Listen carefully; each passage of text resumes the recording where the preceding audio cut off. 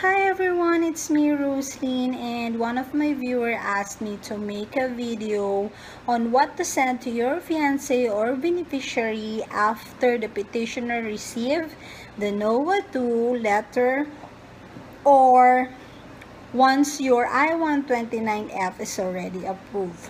But before that, let me say thank you so much to those who support me on my video, on my YouTube channel. Thank you for all your concerns to me and to my baby. I really appreciate that. And to those who haven't subscribed to my YouTube channel, please do subscribe. And if you like my video and help you, please do thumbs up, like my video, and I will do my best to make a lot of video to help you out. Okay, so for now, let's discuss about K1 fiancé visa, or about what to send to your fiancé or beneficiary after the petitioner received the NOAA 2 or once your I-129F is already approved. Okay, so once your I-129 is already approved, the petitioner received the NOAA 2. That's the time you need to gather those documents that the beneficiary will be needing for the interview. And these are all the documents. First, a copy of the entire I-129F package that you sent to the USCIS, but this is not a requirement, okay? If you have a duplicate copy of your I-129F, like what we did before when Marcus sent our I-129F packet application to the USCIS, we have another copy of the entire I-129F because we wanted to make sure, let's say we submitted the other copy and something happens, the USCIS misplaced it or they did not receive it, we still have another copy to submit. And then the next one, I want to have another copy of that application, of that packet, for me to review during my interview. Okay, because most of the questions that the consul will ask to the beneficiary is about what documents you submit to the USCIS. It's all about that.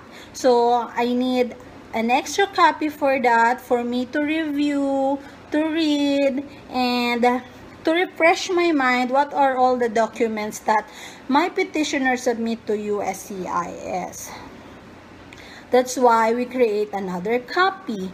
And if you have that copy, the petitioner should send that to the beneficiary so that the beneficiary can review all the documents that the petitioner submitted to the USCIS for the I-129F application. Okay, but just what I said, it's not a requirement if you only have a copy. Okay. And then the next one, if the petitioner receive an RFE or request for additional evidence, you need to send all of the documents that you submitted for the RFE. Okay? The beneficiary should review all of the documents that the petitioner submit if the USCIS asks for request for evidence. Same thing with I-129F. But that is only if the petitioner receive RFE. But if not, that's fine. You will not send anything aside from I-129F packet. Okay? And then the next one, send the NOAA 1, RFE, if you have RFE, NOAA 2, and NBC letter to your beneficiary or fiancé. Okay, Marcus sent me all the documents which is original, the NOAA 1 and NOAA 2 and NVC letter, and that copy of the I-129F.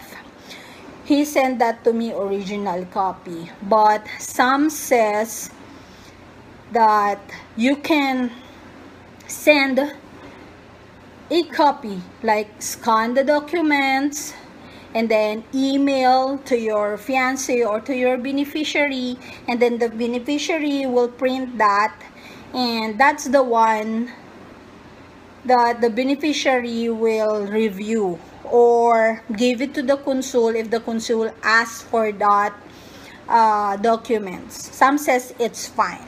Okay, so if you want photocopy, if you want scan, you can do that. Okay, then the next one, the petitioner form I-134 affidavit of support with signature and date near to the date of the beneficiary's interview. Okay, because during our application I-129F, we did not submit form I-134 affidavit of support. We did not include that, and thank God, because we did not receive an RFE regarding that. So during the beneficiary's interview, most of the consul asked for the form I-134, which is the affidavit of support from the petitioner. Okay, and same thing, some says photocopy or email, and then the beneficiary will print that. Some says it's fine, it's okay. And if you want to save and you don't want to send original copies, some says it's fine. But the thing is, form I-134 or affidavit of support from the petitioner, the petitioner should sign that form, and I think it should be original.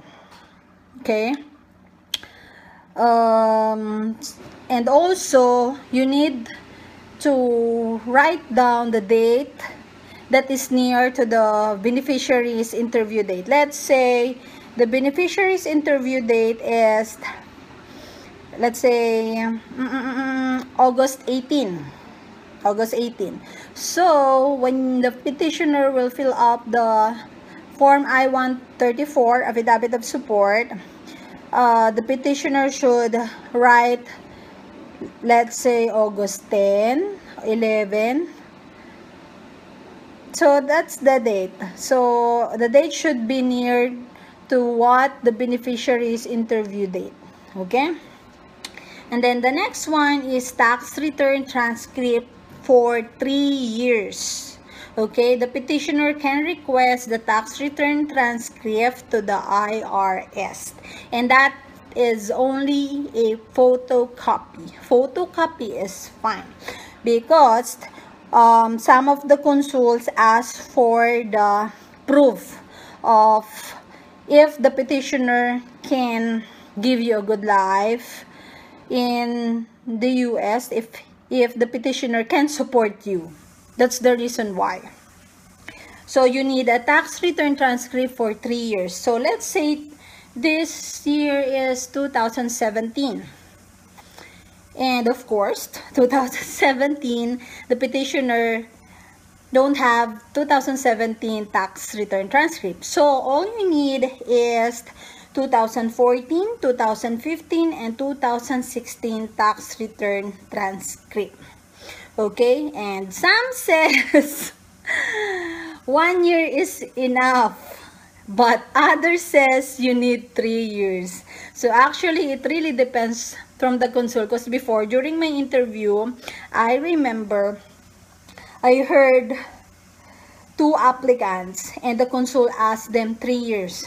3 years of tax return transcript or 3 years of W-2. So the consul asked them 3 years. But other applicants says the consul asked them only for recent year. So it really depends. But if you want to make sure just give them 3 years. Okay, and I think there is no payment upon requesting the tax return transcript to the IRS, because when Marcus requests that, he did not pay anything, so it's free. Okay, and then after that, if the petitioner don't have tax return transcript, he can send to the beneficiary the Form 1040 for 3 years. Okay, but if the petitioner have transcript, tax return transcript, and he has also Form 1040, he can send it to you. The petitioner can send it to you. Okay, both of that documents. And then after that, W2 for 3 years. Photocopy is fine. The Form 1040 is photocopy is fine. The tax transcript, photocopy is fine. Okay. Then after that, the certificate of employment, photocopy is fine. And then 2 months pay stub, photocopy is fine. And also bank statement that stated the date of the account was open, total amount deposited, and present balance, photocopy is fine also. And after that, all of that, the tax return transcript, Form 1040, W2, pay stub, certificate of employment, all of the documents needed for the consul to know if the petitioner can support you when you go to the US. Okay, but some of the consul did not ask for that, like me during my interview. The consul did not ask me for that. But if the consul will ask me, I can hand it to them because I have it. All you need is to be organized and to be prepared. Okay? And then after that, the petitioner should send a new letter of intent to marry with signature and date near the beneficiary interview date. Okay?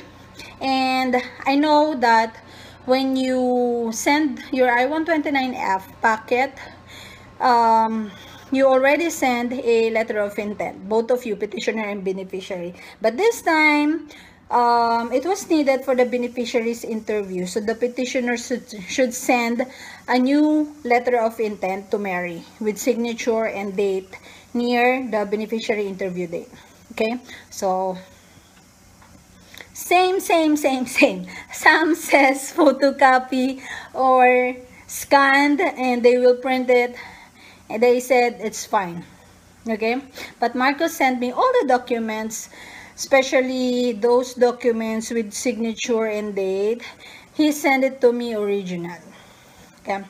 Then after that, proof of ongoing relationship includes photos, travel documents, emails, online chat, hotel receipt when the petitioner visit the beneficiary. Okay. If the beneficiary has a copy of all of that, so the petitioner will not send that to the beneficiary because the beneficiary already have it. All the beneficiary needed is to compile that documents, photos, travel documents, emails, chats, that one. And also, the petitioner should send a photocopy of passport bio page and the petitioner birth certificate. But if the petitioner will send the entire I-129F packet, the passport bio page and birth certificate is included on that packet. Okay? So that's all the documents needed. I will repeat one by one. These are the documents needed that the petitioner should send to the beneficiary for the beneficiary interview. Okay, first, a copy of the entire I-129F package. Next, the RFE letter and all the documents that send sent to the USCIS pertaining to that RFE. Then NOAA 1, RFE letter, NOAA 2, and NVC letter. Form I-134, I-134, affidavit of support. Then tax return transcript for 3 years. Form 1040 for 3 years, W2 for 3 years, certificate of employment, 2 months pay stub, bank statement, letter of intent with signature and date near the beneficiary interview date, then proof of ongoing relationship, photos, travel documents, email, online chat, hotel receipt, and then passport, bio page, and birth certificate. That's all the documents that the petitioner should send to the beneficiary to prepare for the beneficiary's interview, so that the beneficiary can refresh her or his mind, can review all of that. Okay, and I have a separate video of all my documents that I brought during my interview. I will write down the link and just click that if you want to check that video, and also all my interview experience, and also what possible questions that the consul can ask to the beneficiary. I have all of that video, so I will write down the link. Just click that link. Okay guys, so I hope I help you, and if you have any questions, just feel free to comment on my YouTube, and I will do my best to answer that. And don't message me on my Facebook, and also don't ask me for my email address. I'm so sorry, I cannot give you that, because I don't want to happen again that my email will be hacked. So it's hard to breathe, sorry, because my baby is moving. So good luck everyone, and have a nice day. Just trust yourself, believe in your husband, believe in your fiance, and just be true to yourself during your interview, and you can do it. You will be passed, I'm sure. So good luck everyone, have a nice day, bye bye.